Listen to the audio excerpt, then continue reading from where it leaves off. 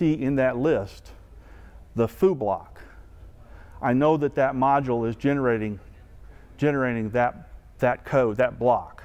So maybe, you know, if the instructions or the descriptions say, you know, creates a block that shows related nodes or something like that, and you're not sure what block it is, you know, you can find the block info, find the text, and then figure out what you need to put on your page there.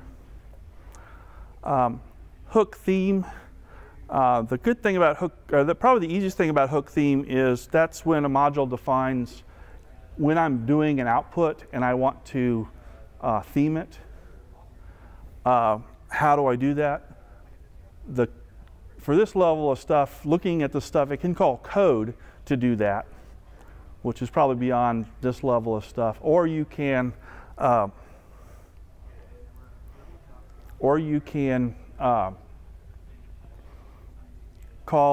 look, a lot of times they'll call a TPL file. So inside that function, if you see something that says foo.tpl or template equals, actually it'll probably say template equals, you know, foo item or something like that. You can then say, somewhere in this module might be a template file that I could pull into my form. Usually template files are just snippets of HTML. So as a themer, you could pull that into your theme if you wanted to change the layout of the item that the module does. So that's the nice thing about hook theme. Hook permission, that basically does what you think it does. It defines all of the permissions that the module creates. It's kind of nice just to look at, but it's also just as easy to look at it in the permissions screen, because permissions will say foo module and then list the permissions there. I guess one thing that might be nice is sometimes people put in comments in the code, so there might be some extra information about a permission in the code there. A more complex one, and it's just an indicator to show that there might be something there, is if somebody has implemented a hook views API. That basically means, oh, this module is supplying me with some stock views. Sort of like, I don't know if anybody's ever used like the admin views module that updates core so that you can search for usernames and search for by title on the content. If you haven't, it's one of the nice things to throw in there. That's an example of a module that's supplying views built into it. So anyway, how do you find, so now you know what a hook is, kind of what to look for, where do you find the files to look in? And that's where understanding a little bit about the module directory is good. Their modules generally have an English name, the names you see on the module list, and then they'll have what Drupal is becoming, the terminology in Drupal now is machine name. Everything is getting a machine name, which is usually lowercase letters and underscores. So the base name and the directory name for a module is usually when you go to download it from Drupal.org, you'll see project / and then a name on the URL. That's actually the machine name. Another little trick and another kind of module tip is there's a module called module filter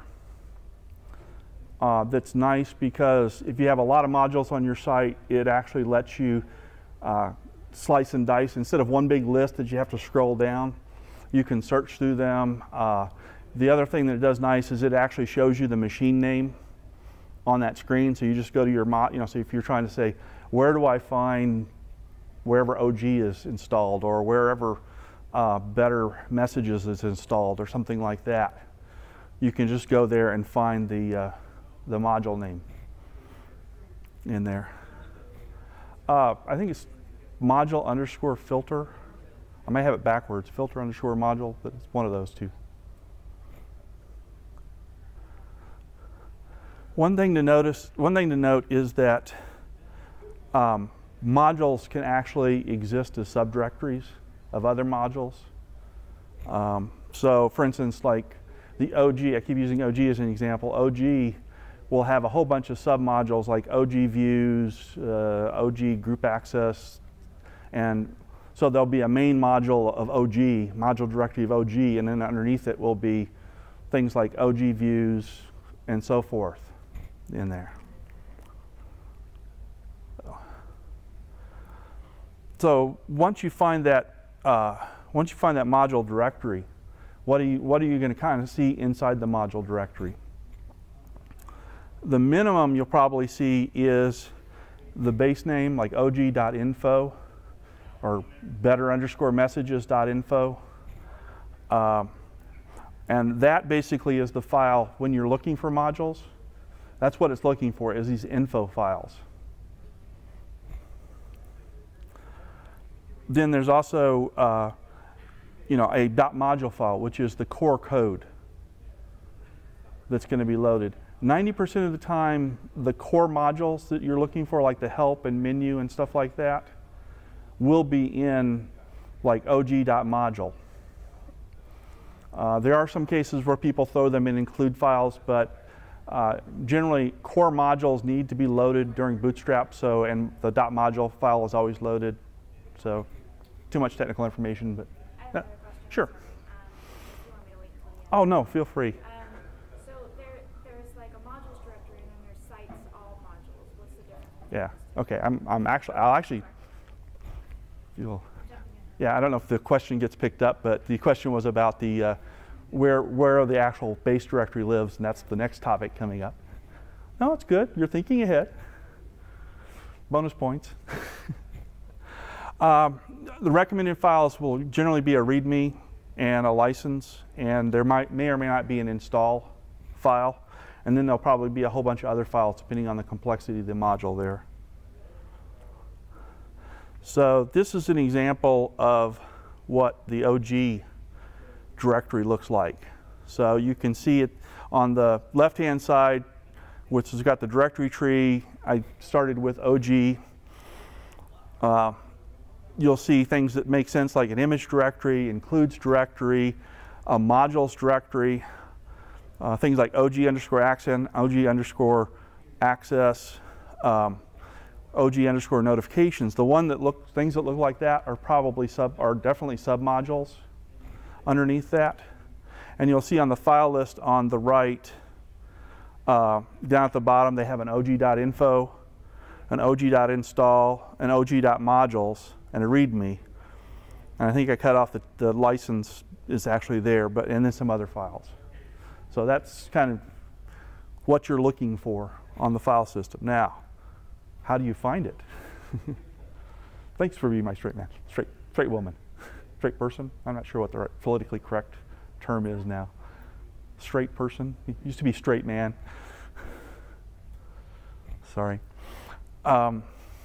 It's early in the morning, and I've had a lot of coffee, and so finding modules. Well, there's two ways you can think of finding modules here. I'm looking at my site, and what is doing this magic? What is making this form? What is adding this to my form? What is adding this to my node form in there? Unfortunately, that's beyond the scope of this talk, but that's more of an art than a science. Some of the tricks that I tend to use is to go into Firebug and look for identifying classes that may have module names embedded in them. So, like if you go to the node create form and you want to see where workbench forms are coming from, or where can't think of a good the background image form, the little background image tab is coming from. You can go to that tab, right click on it, and hopefully there'll be something, a string or something like that, that will identify, oh, this is coming from this module here. Or you can find a string that looks kind of unique, and then have a good, and most good editors will let you search a whole file system. So I tend to use Eclipse. For me, that's real easy. I just go to the modules directory or the site directory, and I say search, and type in my string, and it goes through all the files and it gives me a nice little list. But like I said, that's a little bit of an art, but it's doable. But if you're starting off with a human name, I've already talked about how you take the human name and turn it into the base name in there. Once you see that, an easy way to do it is to say, okay, I don't want to go and start messing around with an editor on my real site, but I do want to understand what the foo module does. Best thing to do, just go to Drupal.org or wherever you downloaded the module, download it to a temporary directory and start splunking, start looking at the code there. Modules live a lot of different places. The 3 standard ones that you'll usually find are under your Drupal root. There's that infamous modules directory where everybody tries to install modules. Don't. That's core only modules. There is a sites all modules. That's the most common place for modules to go. Sites all will be used by all. Most people probably don't have multi-site instances, but anything in sites all modules will be available if you're running multiple sites from the same Drupal instance in there. The third most common is you can have site-specific modules under either site's default modules, or in some cases, if you're running a multi-site setup, you'll actually, under sites, you'll have something like sites/www.foo.com, sites/www.myfoo.com, and those are separate sites. They can have their own individual modules, so things that are custom to that. A thing that didn't fit on the slide when I was updating them last night, but came up in last presentation I did, is if you're dealing with a distribution like OpenScholar or one of those sorts of things, they actually hide a lot of the modules in the profiles directory. So at the Drupal root, there is a profiles directory, and then underneath the profiles directory will be kind of the list of profiles. For a stock Drupal install, it's just, I think it just says Drupal or core or standard. But for like OpenScholar, I think there's an OpenScholar directory for, I can't think of another good distribution. I think actually if you download stuff from Drupal Gardens, I think that's where they also put some of their modules too, are in the profile there. Another thing, and kind of another hint for setting up sites, with D7, prior to D7, the module directory was just kind of a big module directory. Everybody just kind of stuck their modules directly in the modules. The standard has modified for D7, and I think they've actually kind of tweaked it a little bit, and maybe actually making it totally standard for D8 to do things like there'll definitely usually be a contrib directory to indicate contributed. Sites, the standard I've adopted that a lot of other people use are to also create like a custom directory. So you can put any custom modules there. A features directory, so if you're using features, those are the feature modules. And then I haven't really seen it in a lot of standards, but I like to do this is a lot of times the good thing about open source, as I said, is if there's a problem, people solve it. But then they go away and say, my problem's solved, so I'm going to kind of do minimum maintenance. But in the issues, people come and say, hey, I found this. If you're using this module and this module doesn't work quite right. Here's a patch. And a lot of times those patches will be marked as approved by the community, so they seem fairly safe. So in that case, I'll create a patched directory. Copy the module from contrib to that. And like I say, this is not a hard standard, but it's a good standard. I think it's a good standard. And then under that module, I'll create a patches directory. Download the patch there, patch the module right there. The nice thing about that is when you're going through and updating your modules, if you see something that lives in the patch directory, I got to look closely at this because the new version that's out may or may not include the patch that I had to apply to fix the problem that I found when I was doing the site. So, not really germane to this talk, but just good Drupal practices. So, so basically you go into these directories and you search for the base directory. Or once again, if you've got a good, if you're if your Linux and your Linux foo is good, you can always do a find and search for the, like go into cd into your Drupal group and do a find -name base name -print. And then that will search through all of your Drupal files and find you that directory. So, but I figured for this audience that would not necessarily be a strength. So we talked about the info file here. It's pretty plain. The one thing that's interesting with D7 is that if there are any objects or views and stuff like that, you will usually find them where it says files in there. So this is, I think my favorite was OG, so you can see a lot of the OG stuff, and those are actually objects and stuff like that. But it's also a good way to check that you're looking at the right directory, because it'll have a version number and the English name and description there. So, oh yeah, I should also point out that if a module is adding CSS to your site, this is also where the CSS will be listed as well. So, okay, what's in the module file? So foo.module. A bunch of stuff, but generally you'll start seeing things like the function Dixie coaching _help. Use some of my ancient code here, which indicates that, okay, that's the module. So how do you find that?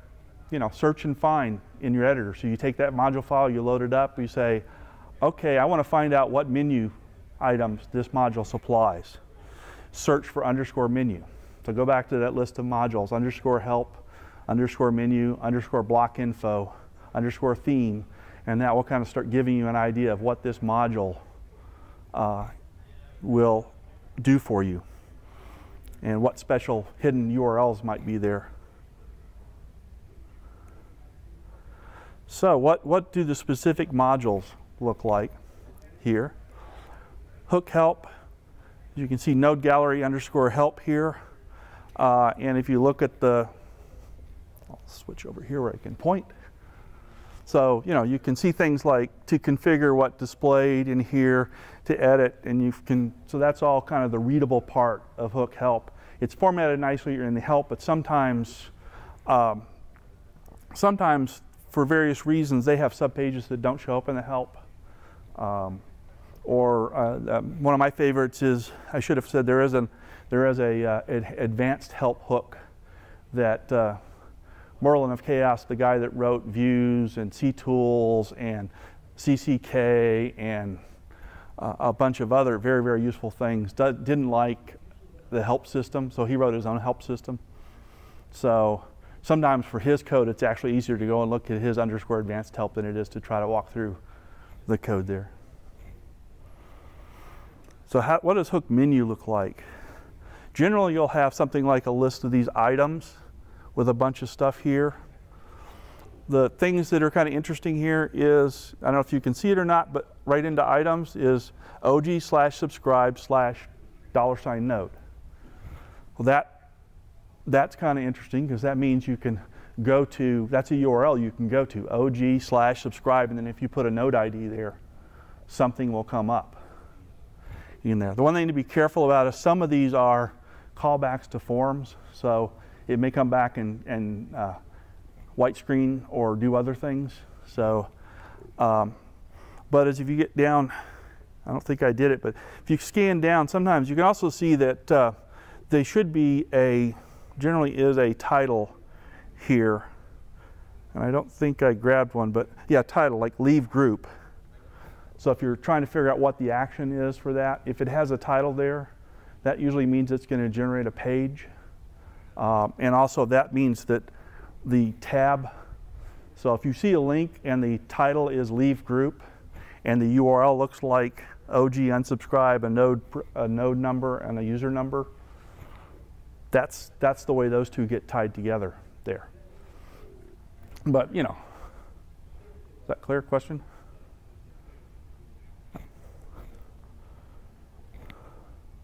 Like I say, the nice thing about that is it does give you a chance at finding admin screens. Usually the admin stuff starts with / with admin in there. Hook block info. The block info is fairly straightforward. For instance, the masquerade module has a block called masquerade. So the info here, the info is basically what it's going to show up in the block list. So if you're looking to see what blocks a module produces, you can kind of just go through and look at the info titles, and those are the English names that will show up in the structure blocks area. And actually, if you wanted to have a chance at understanding it, sort of an advanced topic is there is a hook that's block view, and it passes in what's called the delta. The delta is actually this little tag, so you'll see something like case masquerade, and this will be some pointer to the node, the actual code. Probably that's for any budding programmers, not for your standard admins here. Hook theme. Hook theme is fairly simple, but in some cases it can be complicated. I tend to look for things that say template here. So if it says template coaching that means that there's actually going to be a coaching-terms.tpl.php file in the module. And you could take that, copy it to your theme, and change the HTML if you wanted to change the output, what the output looks like. Sometimes the stuff are actually code, and there are ways to override code, but that's for another talk sometime. You'll see title, description, and like I say, all that stuff, that shows up in permission. That's just sort of a cover it all, but if you want to go to the permissions screen, you'll basically see the same information here displayed much nicer. Last one is Hook Views API.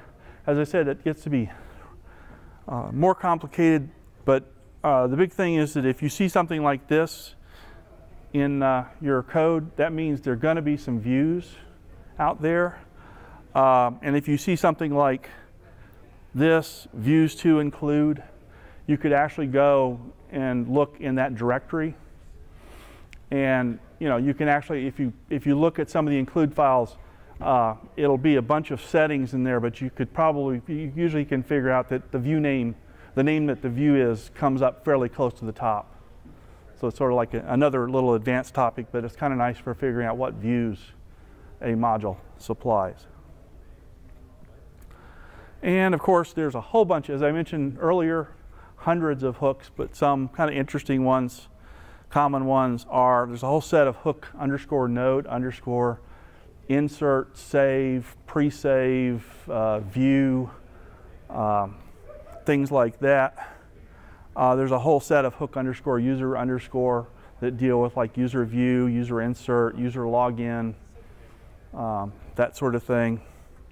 Hook form alter, where this basically is what modules use to add things to forms. I didn't cover that specifically here, but if you're looking for where forms are getting changed, look for hook form alter.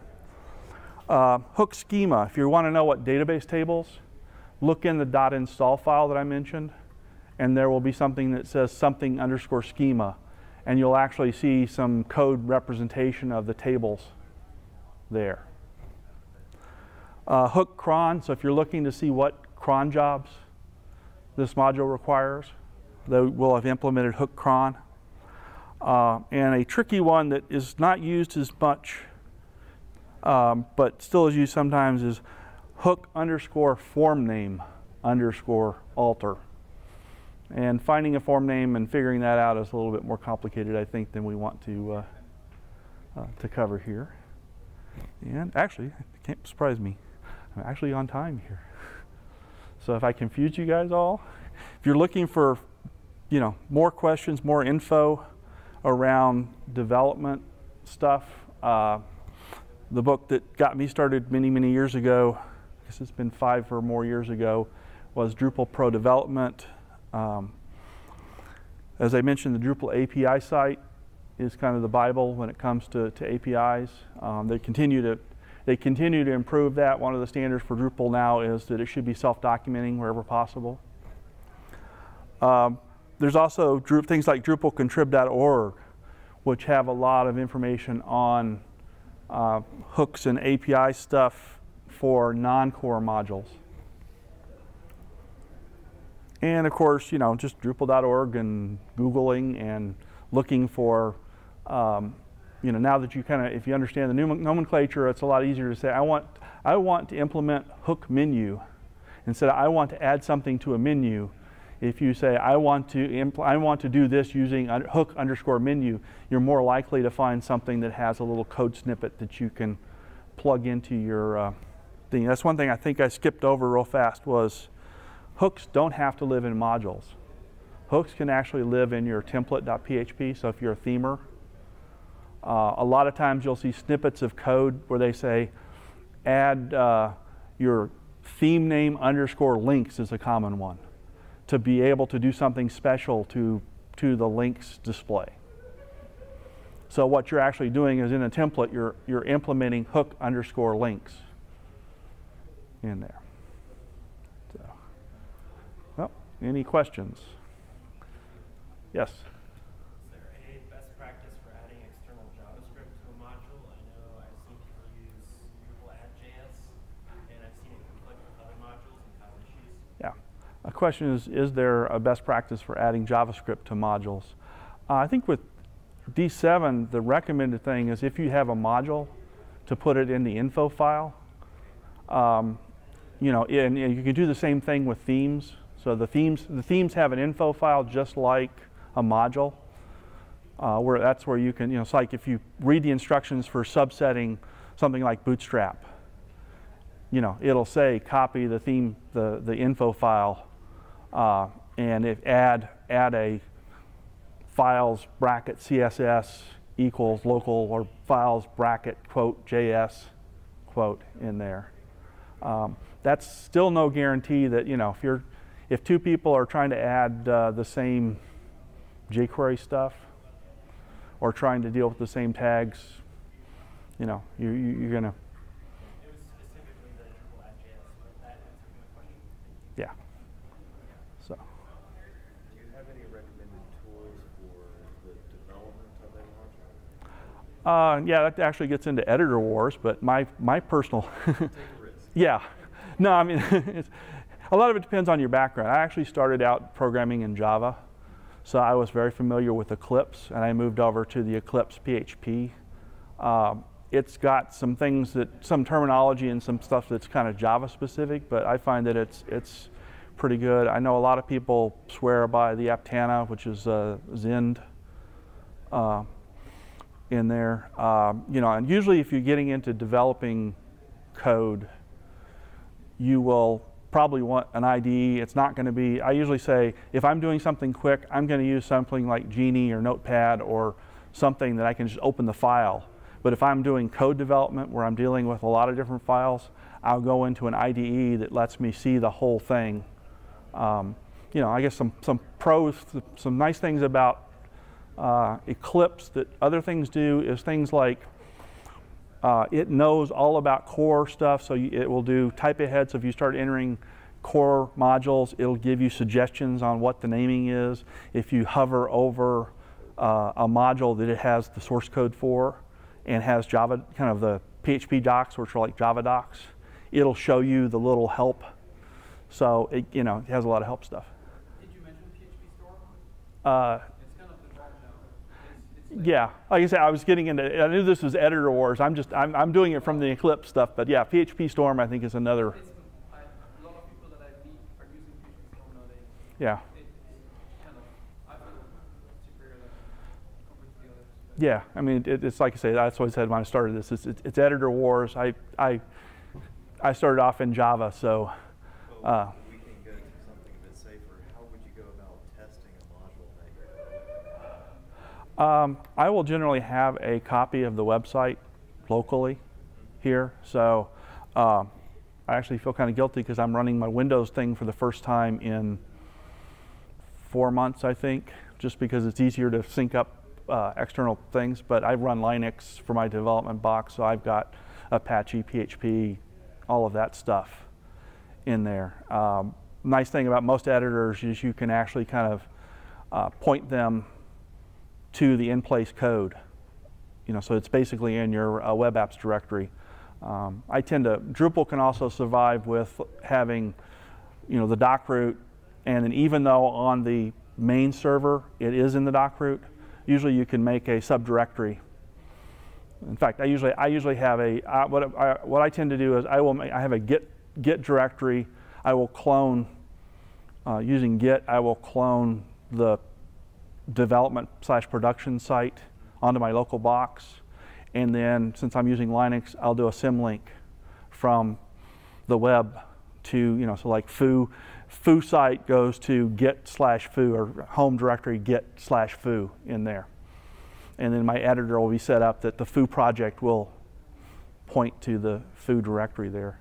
So then you can make changes and then go to your browser and do localhost/foo, and you know, and once you're happy, then usually we upload it to a dev/staging server so the client can review it, and then once they review it, then we push it out to production. So, any other questions? Oh, well, thank you. Hopefully you learned something. So.